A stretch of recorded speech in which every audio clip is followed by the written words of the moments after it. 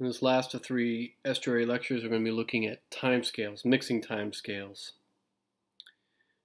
These are key questions for managers in particular, coastal managers. Try to figure out how much time it takes for a pollutant or tracer to diffuse to some kind of level. A great example of that is the Mass Estuaries project, which Brian Howes, our professor, plays a leading role. In their case, they're looking at nitrogen discharge from septic and sewer and road runoff into these estuaries, which can lead to eutrophication. And they're trying to figure out, estimate how much is going into the estuaries and what the residence time of that is. Some of it is involved in processes within the estuary, and some of it is flushed out. This is part of it goes into advising towns and municipalities on making major decisions about wastewater treatment to contend with the issues, particularly in the Cape and southeastern Massachusetts, related to nitrogen pollution.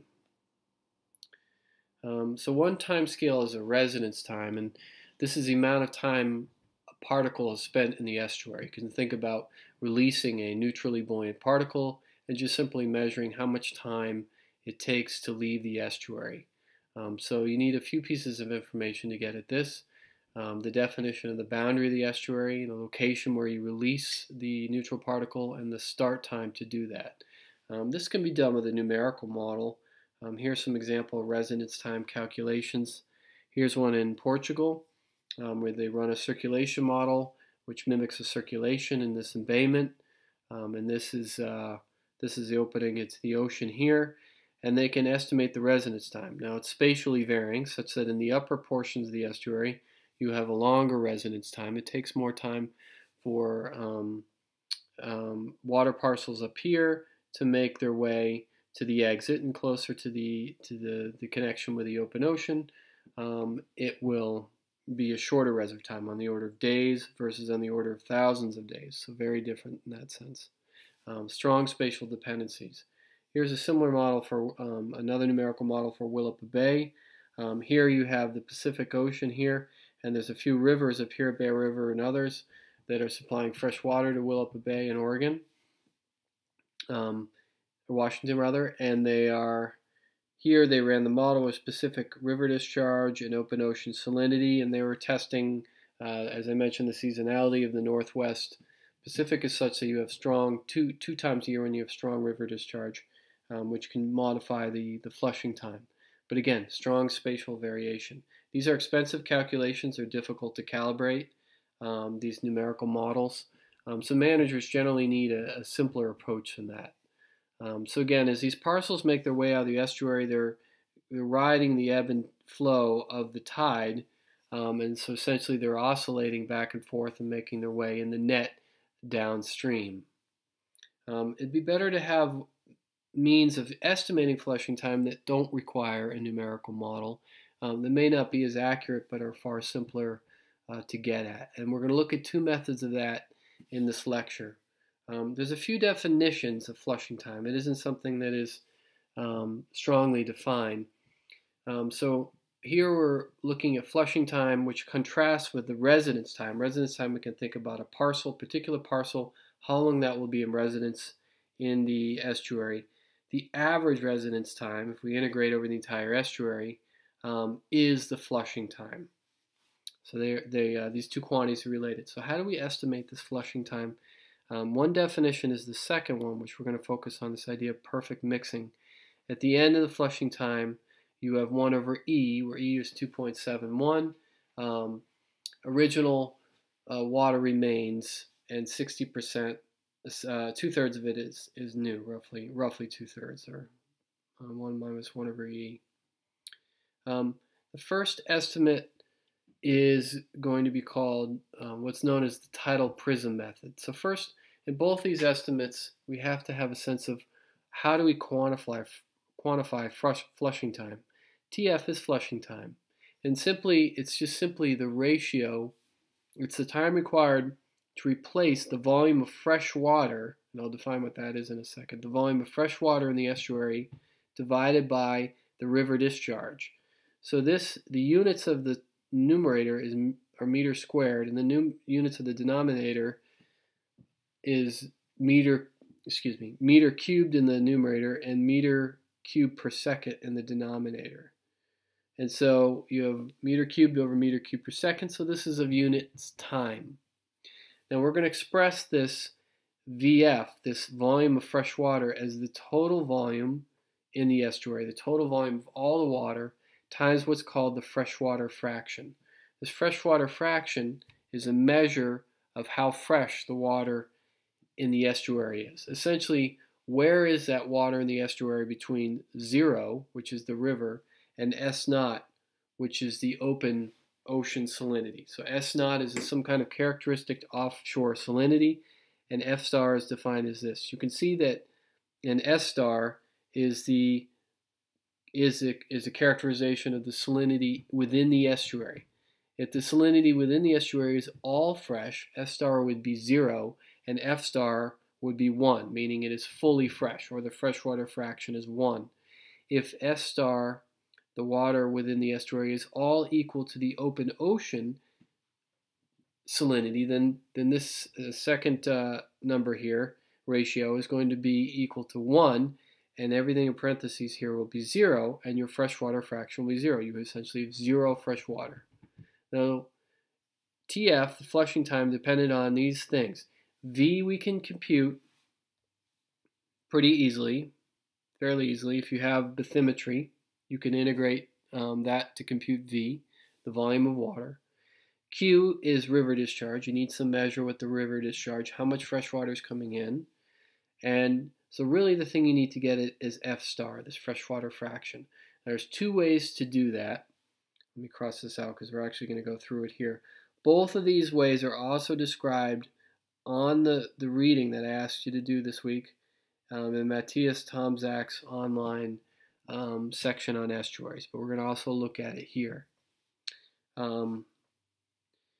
First is this idea of what's called the tidal prism method, which comes from a simple model of an estuary known as the perfect mixing model. In the perfect mixing model, we imagine the following to happen. This box is our estuary. During flood, you have amount of water entering the estuary equal to the amount that comes in during that flood tide, VT. The salinity of that water coming in, the VT volume of water, is equal to the open ocean salinity, S0. During that flood tide, you have an amount of fresh water coming in, VR, which is equal to the river discharge times the tidal cycle. So we're considering how much fresh water comes in over an entire tidal cycle. We're going to put it all in during the flood tide. That naturally has a salinity of 0. They mix together perfectly right at the end of that flood tide, and then on ebb, everything ebbs out. So you have river discharge coming in on flood and water from the open ocean coming in on flood with a high salinity. They mix together perfectly, and then it's all exported during ebb. Again, this is a simple model of an estuary. And what's coming out must be equal to the tidal volume that came in and plus the river discharge over a tidal cycle. This is also, those two quantities together are equal to the tidal prism. The salinity that's exported is this unknown quantity that we need to get it in order to get the freshwater fraction, S star. So it mixes together and we have S star coming out. Now let's look at the salt balance equation. You have exported at the end of the ebb tide this quantity, VT plus VR, the amount of volume that came in during the flood, plus the river discharge over the tidal cycle, times this unknown quantity S star, must be equal to the amount of salt that was introduced during the flood tide, VTS naught, and no salt is introduced by the river. So this is a salt balance equation for the perfect mixing model. Now I'm going to solve this for S star, so I'm going to move this stuff over to the other side, and it results in this expression right here. And now recall, the freshwater refraction is defined as this, so I can substitute this into here and rearrange that, and I end up with this quantity here. The freshwater fraction expressed as the river discharge over a tidal cycle divided by the amount of volume coming in from the open ocean over a tidal cycle due to the tidal forcing, plus again that VR again. Now back to my flushing time, T flushing, it's the ratio of the volume of fresh water in the estuary divided by the river discharge rate, meters cubed per second, which we're expressing as the total volume of the estuary times the freshwater fraction divided by the freshwater rate. Now we have the freshwater fraction, which I'm going to put in here. And I'm going to use my resonance time definition. I'm going to use my definition of the river discharge here, which is equal to the amount of volume over a tidal cycle divided by a tidal cycle, which we wrote earlier as VR, the amount of river discharge over a tidal cycle equals the river discharge rate times the tidal cycle. Here I'm just rearranging that expression in order to put Q in terms of VR, and then it results in this simple expression here, that the flushing time is equal to a tidal cycle, okay, about 44,000 seconds, 12.42 hours, times the volume of water in the estuary divided by VT, which is the volume of water that's introduced during the over the tidal cycle by the open ocean tidal forcing, and VR, which is the amount of volume of water, of fresh water that's introduced over a tidal cycle by the river discharge. That denominator is, as I said, the tidal prism. So now we have an estimate of the flushing time given to us by simply the ratio of the time scale of the tide, 12 hours roughly, times the volume of the estuary divided by the tidal prism. We can write it here. So here we see as, for example, if we have a very shallow estuary and the tidal prism is on the same order as the volume of the estuary, then our flushing time is on the order of T, because this thing in ratio here is going to be 1. So our flushing time is about a tidal period. If the volume of the estuary is twice the tidal prism, then we will find that the flushing time is twice a tidal period. So now you're talking about a day.